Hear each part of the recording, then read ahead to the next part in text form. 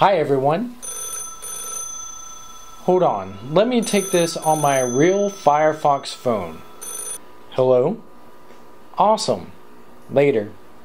Yes, this is a real Mozilla Firefox phone. Why would Firefox want to make a phone?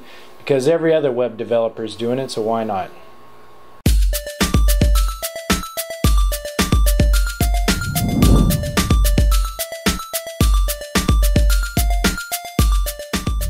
As if Google, Apple, and Windows wasn't enough, Mozilla, the makers of the Firefox web browser, has decided to create a new mobile operating system codenamed Gecko. Because Mozilla has actually released a test version of their operating system that runs on Linux, Mac, and Windows with a little bit of tweaking. So needless to say, that's going to be this weekend's project. If you have Mac or Linux, you can follow the instructions laid out at the link below. Otherwise, if you have Windows, then you need to go to this Mozilla wiki page and jump down to where it says Desktop Builds Now Available and click the FTP link. Find the latest release of the us.win32.zip file and download it to your computer. Unzip all the files, and if you were to open up the folder, you'd see a b2g.exe file inside of it.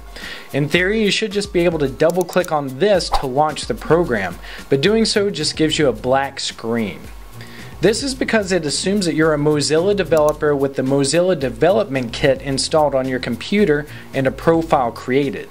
But we don't have this, and without a profile, it's not going to run properly. Not to worry, if you click on the wiki link below, you'll find a link to a virus-free Gaia profile that you can download and use. Unzip it and place the Gaia profile folder inside your B2G folder. One last step. Right-click on the b2g.exe file and select Create Shortcut. And in the target text box, add -profile and then the path to your Gaia profile folder in quotes. Now double-click on the shortcut and voila! You should see the Firefox OS interface. Keep in mind that this is only a test release, and while some features may work, most of them don't. So if you're not an early adopter that likes to be on the cusp of technology, then you probably have no need to do this. Once you've had a chance to play around with it, feel free to give me your thoughts on how you think the Firefox operating system compares with other mobile operating systems. Alright, for more tutorials, feel free to check out my channel or my website, and until next time, hack some fun into your weekend.